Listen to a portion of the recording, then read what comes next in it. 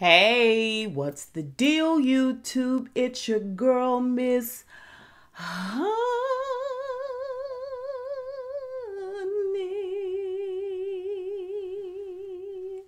Ooh.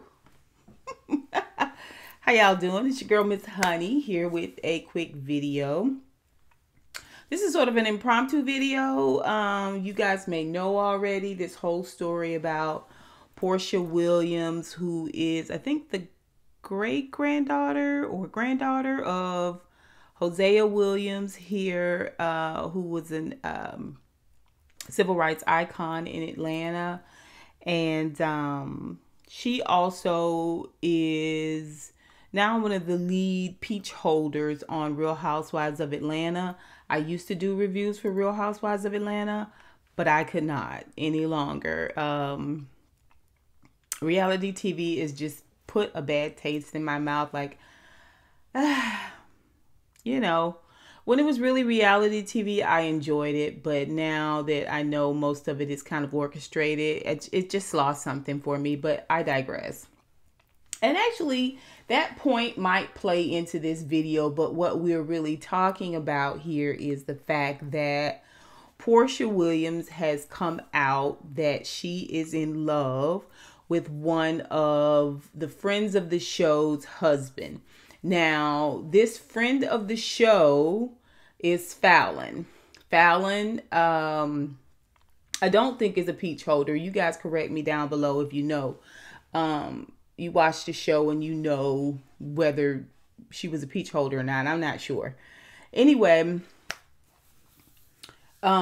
she's in love with this woman's, they're saying ex-husband, because he filed for divorce in January. But I was watching Layla Lynn's video and she was talking about how she went and looked at the court records and that he retracted. So he put in for the divorce and then he retracted that paperwork and then he went back and reinstated it, right? So it has come out just like overnight that Porsha Williams herself on her page, she has a picture up and then there's the caption. The picture is of this woman's husband whose name is Simon, and then her daughter, Pilar's father, who's the hot dog king, Dennis, who she was previously engaged to on the other side of her, and she's wedged right there in the middle, but she has her hand, and there's a pretty big rock on that hand on Simon's chest, and she's just talking about confirming their relationship and confirming that he and Dennis get along, and they're helping to co-parent the Pilar, their little girl, who's super adorable, by the way. And you guys know I don't say that about a lot of children. Anyway, so she's come out and said this. Of course, there's tons of backlash. I also watched Tabitha Speaks, who is formerly Beautiful Soul Speaks. She did a video, and she's also going to do an update, a live that will be airing when this uploads. So you guys go and check Tabitha Speaks out and checks out. I'm sure the conversation is going to be popping over there. And I'm going to be doing my nails and down in the chat while finishing my nails, down in the chat while she talks about it. So I want to get this video wrapped up pretty quickly for you guys. But I immediately said to myself, I wonder why she's speaking out and he's not speaking out. Like, why aren't they speaking out together? Well, of course, if you just wait a few minutes, things will evolve. Like, people are going to be talking about this all week, and things going to be evolving all week and coming out about it, yada, yada, yada. And, but he did do a statement, and he did say that he loves her. He said that he thought that when he got married to the first wife, Fallon, he thought that was going to be his wife, like thought that she was going to be, his main squeeze, so to speak. I don't know what that is. But anyway, she was going to be the one. And apparently she ended up not being the one. because when he met Porsha, he knew that Porsha was the one. He said that it was never a second thought about if he was going to get married again, but when he knew he was going to be. He looks like he might be like African descent, that type of thing.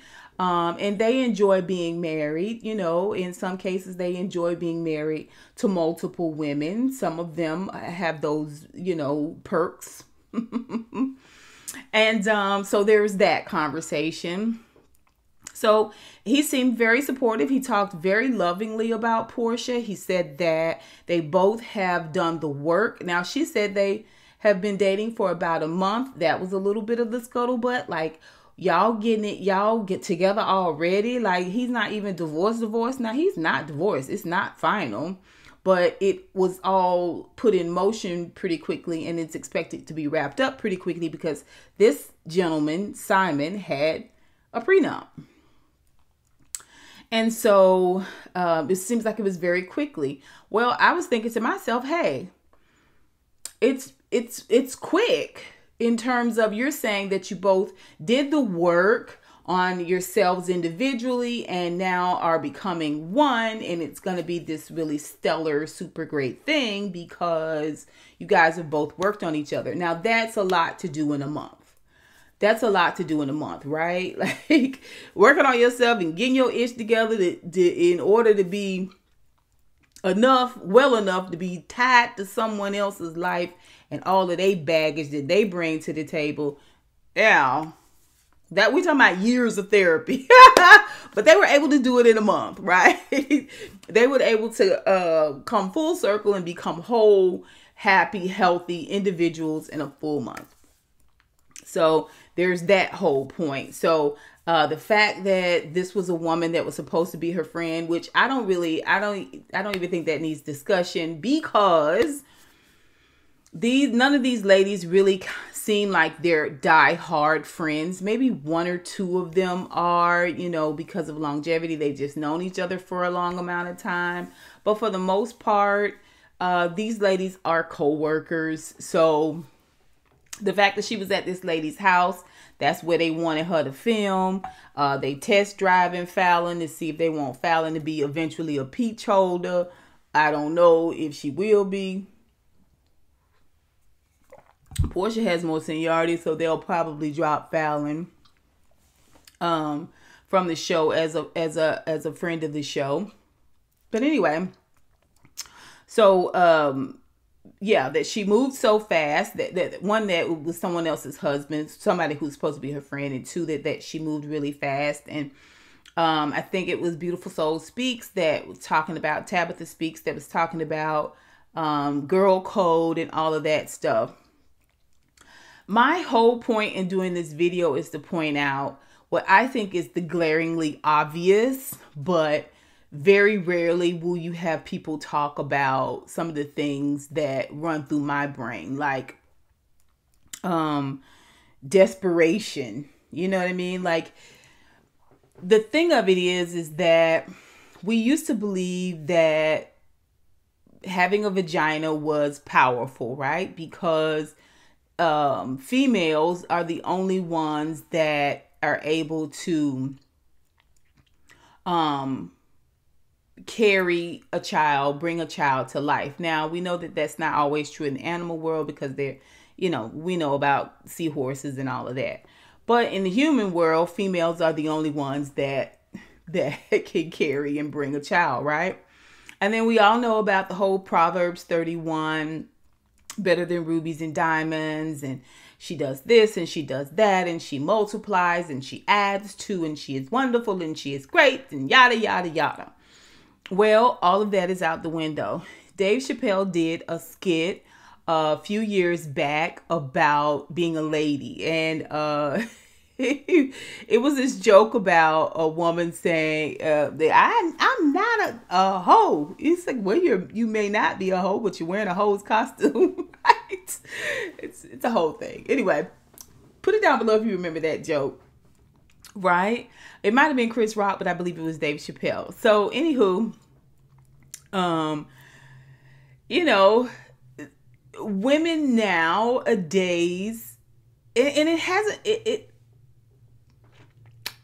let me say this. Men have always won the game, right? Because the standards that are put out there in terms of who you are character-wise, who you are spiritually, who you are ethically, morally, the standards are set, right? Traditionally are set and written in stone. Those standards women are held higher to those standards than men ever will be. So women will always be behind the 8 ball, right? If it's not men that are criticizing us for our behavior and our choices, it's other women who are criticizing us for our behavior and our choices, right? Whether it's hair, skin, nails, how you dress, how you speak, how well educated you are, the type of job you have, where you live, how you raise your children, what your children look like, what you drive, what your children drive, you know what I'm saying? All of this stuff, we are held to a different standard, even by other women. Black, white, yellow, green, blue, whatever, okay? At the same time, we are so busy being behind the 8 ball, we are still so busy holding ourselves to those standards. You know what I'm saying? And some of those standards, right? Talking about the ride or die girls, right? Women are acting out in such a desperate way now. It's not. It seems more prevalent now, but it's always been that way, right? Remember Barbara calling Shirley? Y'all remember Shirley calling Barbara? Whichever. Hey, Barbara, this Shirley. Hey, Shirley, this Barbara. You know what I'm saying? A woman calling another woman about a man, right? We see it in Dreamgirls where a man comes along and a woman forsakes her friends and her group, because of this man who is also the manager, yada, yada, yada. Right? We see it all the time where women put themselves second. They put their own personal standards and agendas second for a man. Like I said, that ride or die woman. A woman who will put a Glock 9 in her vagina and 2 packs of kilos and ride in a plane. You know what I'm saying? Like women who street walk and then sell their bodies and then give their money to a pimp. Like our personal standards for ourselves when it comes to a man goes out the window. I say it's more prevalent now because we see it more now. It's all digitized, right? We see it, it's in our face. Women shaking their butts. Like the twerking is the biggest thing around. And it's all about women shaking their butts. There are a few men out there who shake their butts better than women, but for the most part, it's about popping this body part in a way that, suggests that, you can pop on other things just as well, right? And it's become like the calling card. We see kids do it. We see moms do it with their daughters. We see it on in songs Up and Meg Thee Stallion has made this whole career about being a hot girl and being a rider and being a savage, and all of this stuff gives me this sense of desperation. And so bringing it back to Porsha and Simon, not that she should have to wait, not that he should have to wait, but seriously, how much work have you done on yourself in order to go into a relationship with someone? You can say, I have these feelings. He's saying, this is my soulmate. This is my soul tie. And she's literally saying the same thing too. But it's really all about you positioning yourself in this position of desperation. Are you going to get a prenup too? Because the prenup basically means if we break up, I'm not going to see about you. I'm not going to take care of you like that.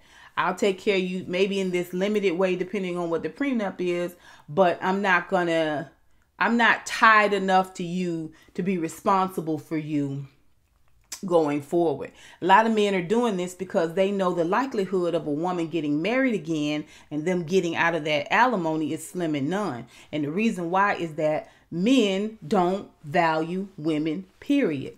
We are considered a commodity. I said that whole Dave Chappelle thing because we are considered a commodity. We are considered a resource. It goes back to my reviews about Handmaid's Tale and that whole dichotomy, how it's all set up. We could be in that same place because as women, we are always behind the 8 ball. One of the reasons why is because we are considered a commodity and we treat ourselves like a commodity. Right? And if we are not putting ourselves in a place to be a good resource, that goes back to the Proverbs reference that I made. If we're not putting ourselves in a position where we are being humble and subservient, then we're considered to be having more male characteristics. You trying to be the man and I'm the man and you trying to busy be the man, when in fact we've had to take on those roles because we have been left by men. Goes back to what I was saying about those traditional standards. The mom is supposed to take care of the kids and the husband in the home. And the husband is supposed to go out and work. At the same time, what do you do when your husband has the option of picking up and leaving? And you are considered a pariah if you pick up and leave the husband with the kids and then you go out. You're considered a pariah. You get the scarlet letter, right? As trifling and the person that abandons their children. What decent mother would abandon their children, right?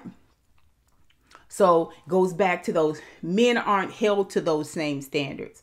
Men are not held to the standard of getting with one woman and riding it out with that one woman. Men are not held to the same standard in terms of being all in for that woman, no matter what, whether she gets sick or fat or, can't bear children or whatever. Men aren't held. Now, I'm not saying all men don't do it. I'm just saying men are not held to that standard, right? We overlook it. We pass it off a lot quicker. People were more shocked about Jada Pinkett Smith's entanglement than they are about anything that Will Smith did. Will Smith came out of that thing smelling like a rose, right? Jada Pinkett Smith will always be known as the entanglement lady, right? And likewise, Porsha is going to be drugged. She is going to be ostracized. And even if they go on to be married for another 50 years, happily having children, building beautiful homes and businesses and adding to this world wonderfully, even if this situation turns out to be the exception to the rule, which the rule is how you got him is how you're going to lose him, right? Okay. But even if this relationship turns out to be the exception to that rule, we will always remember her and reference her to as a low down man stealer.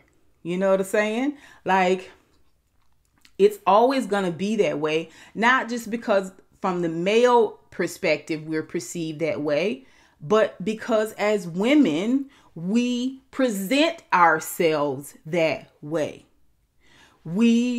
More women are going to ostracize Porsha than they ever will Simon. More men are going to ostracize Porsha or be misogynistic in regards to her, sexualize her before they will say, man, you low down, you're not even divorced from this other woman. You're not going to see a lot of that. You're going to see a lot of people dragging Porsha, right? And I'm not saying what Porsha is doing is right. It may be right for her. It's not right for me. I'm not saying I wouldn't marry Fallon's ex-husband. I'm saying we would have to put some time and distance between what you had going on with this woman. And I believe they have children, if I'm not mistaken, what you had going on with this woman, you have to do a lot of turning and changing before I consider you to be somebody that's for me. I'm coming off single and you coming off married. It's weird. And it puts stressors, I think, on the relationship as a whole. It's not for me. I certainly wouldn't date or be involved with someone who was with a friend of mine, a bona fide friend of mine. Absolutely not. Absolutely not. I mean, maybe if I'm 80 years old and she's passed on and my mate's passed on or whatever, maybe. I don't see a problem with that. But I'm not trying to get with your husband ever, ever, ever. Like, I don't even look at him like that. I don't see it.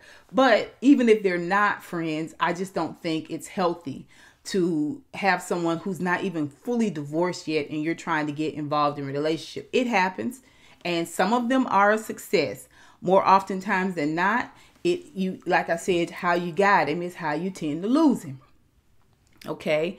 But I want us to just be mindful, because it is more of this desperate attempt for women to seek some sort of value. And one of the ways women feel as though they increase their value is by marrying, is by being mated up with someone. It's one of the first insults someone will hurl at you as a single person. You ain't got no man.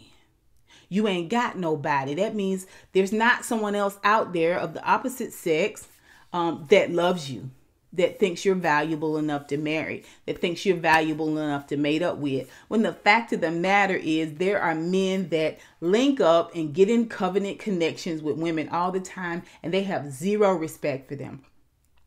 Okay. It doesn't matter how pretty you are, how successful, how beautiful, how banging your body is. Beyonce, Halle Berry, countless other women. I mean, look at Jennifer Hudson, but Mary J. Blige. I mean, come on. She been with men that beat her, that cheat her, that fleece her, the whole nine. It's happened repeatedly. It's happened over and over again. A lot of it is our fault. A lot of it as women is our fault, because we act in desperation. When you act in desperation and a lack of faith, you fall blindly for any and everything. You will go to the ends of the earth to make sure that others, oftentimes men, are pleased with you. And they validate that pleasure by saying, you know what, I'm going to be seen with you. And I'm going to go one step further. I'm going to call you my girlfriend. And then if you're really good, if you're just right, okay, I'm going to make you my wife. Okay, I'm going to make you my wife, right? You got women that are working and they have a piece of man that is on the sofa all day. Okay, and they got children, bringing children into that relationship. A lot of times they're leaving their children with this man, and this man is victimizing their children as well. Women are seen as commodities, as a resource, like livestock, like cattle, like property, right? We got whole countries out here, Iran, Pakistan, Afghanistan, these types of countries out here where if a woman is raped by a man, her husband has the right to not only divorce her, but he can end her life for being violated by someone else, because it brings shame on his household. You know what I'm saying? It's like, my dog bit your child, I'm going to put my dog down. Throw that dog out, cast that dog out, and get you a better dog. Get you a better cow, get you a better camel, get you a better set of goats, right? Wives, i.e. wives, right? You know, this is very, very true from the male perspective, but also from the female perspective. A lot of this we welcome in. We welcome it in by our behavior. We welcome it in by what we accept as women. as women, if this man Simon is this wonderful, if he is this valuable, if he is to be cherished, if he's your soul tie, your soulmate, the man for you, and you're the woman for him, and it is sealed in the sinews of your very, very muscular system. Baby, it could stand up to a little time. It could stand up to a little evaluation. It doesn't have to be microwaved and repackaged so quickly. Right? You can wait a little bit, sis. You've been waiting a while. You could wait a little bit. You could. But why deny your flesh? Why? This is what I want. And it makes you look bad. It makes him look bad. Definitely. Definitely makes him look bad. Make you look bad. Right? But you're the only one, Porsha Williams, who is going to be marginalized and scrutinized and victimized, demonized. Okay? You're the only one. He's not going to be.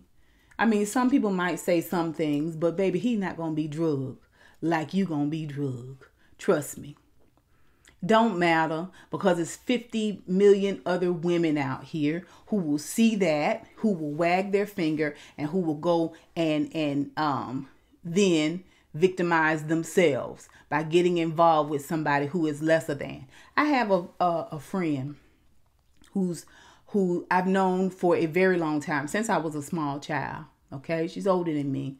Well, she went to school with a girl who became a lawyer. Great lawyer. And through one way or another, she ended up getting involved with this man that was in jail. And this male who was in jail, I think she may have represented him at some point, co-counsel or something. She ends up falling in love with this man. He woos her. Now, y'all know ain't nothing more faithful than a man in jail. Everybody know. Baby. Okay. And this woman lost her law license and her freedom because she was sneaking drugs in there into the jail when she would go see him. Okay. She would be sneaking things in to him in her pocketbook. You know what I mean by pocketbook? Y'all know what I mean by pocketbook, right? And also she would be engaging in, this was back in the day, so things aren't as strict as they are now, aren't as on camera as they are now. She would be sitting on his lap and allowing him to insert himself in her anus. She got busted doing all of this, right? She got caught doing all of this. In the waiting room, in the visitation area. and they snatched the law license from her and threw her in jail. She threw all that away for a convict. A convict. You got degreed professional women who wallow with men who are covered in fleas and ticks. And they don't mind picking them ticks. They don't mind getting bit by them ticks and them fleas. They don't mind that it brings their property value down. They don't mind any of those things. Oh yes, we are considered a commodity. We are considered cattle. We are considered livestock, a resource to be mined, to be bought, to be sold, to be traded, to be upgraded. But at the same time, we allow ourselves with our behavior. It's inherent in women. We love passionately. We love deeply. And again, a lot of our value is wrapped up in what a male thinks about us. Right? How a male perceives us, whether it is our daddy or our pastor or the man across the street or the guy down the hall at work, whatever. We want to be considered beautiful, alluring, valuable, worthy, validated. A lot of our behaviors are because of these reasons. A lot of how we are treated is because of how we allow ourselves to be treated. And now that we speak up more and we are asserting ourselves more through examples by living, or examples by speaking, or examples by doing, we are considered out of our place. We are considered aggressive. We are considered to be acting more like a man than a woman.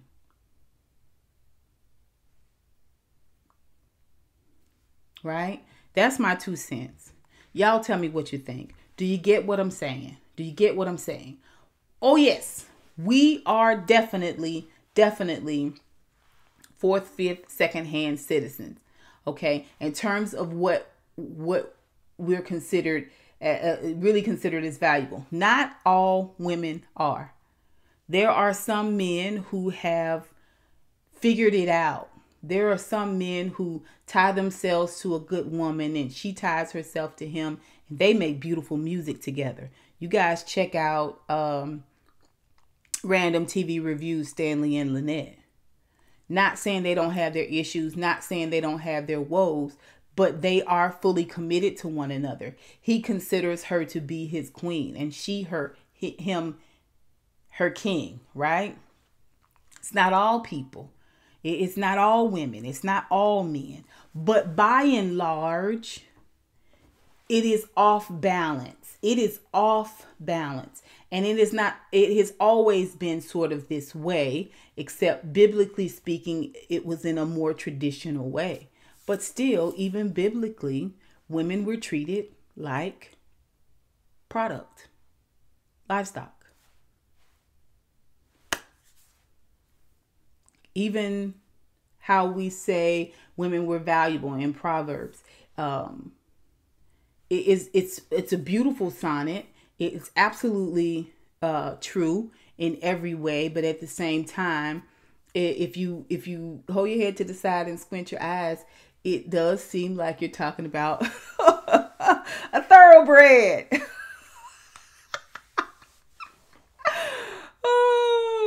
A valuable commodity to have. Right? Okay. Y'all tell me what you think. I don't have a solution for it, except there has to be a standard for all of us as humans, for men and for women. But just speaking as a woman, because I am one, know your own value and worth. And don't be so desperate that it's a hard thing to overcome, right? It's a hard thing to overcome. Don't be so desperate that you will jump in head first in the middle of any situation without taking a step back. And you can take that step back without being demonstrative. You can take that step back and it not come from a place of bitterness, right? You can take a step back and say, you know what? I'm going to wait. I'm going to hold up. I'm going to hold up a little bit. Let's slow this thing down. You can take that step back. You can say, not tonight, I'm not ready. You can say, not this month, I'm not ready. You can say, I'd love to, but I better not. Because you want to make sure that you're not taking your pearls and hand feeding them to a swine. That's all I'm saying. That's all I'm saying. Y'all tell me what you think. Y'all put it down below. Again, I'm not condemning Porsha. I'm not condemning Simon. I'm not. I anything wrapped in flesh, as my mama say, is liable to do anything. I wish them the best. I wish Fallon the best. I wish all the children involved the best. But, you know, we have to really think about our choices and not just when they turn into consequences. That's all I'm saying. Y'all tell me what you think. Please put it down below. Don't forget to rate and comment and subscribe on this video. I'd love to have you. And until next time, honeybees, mwah, mwah, mwah. I holla.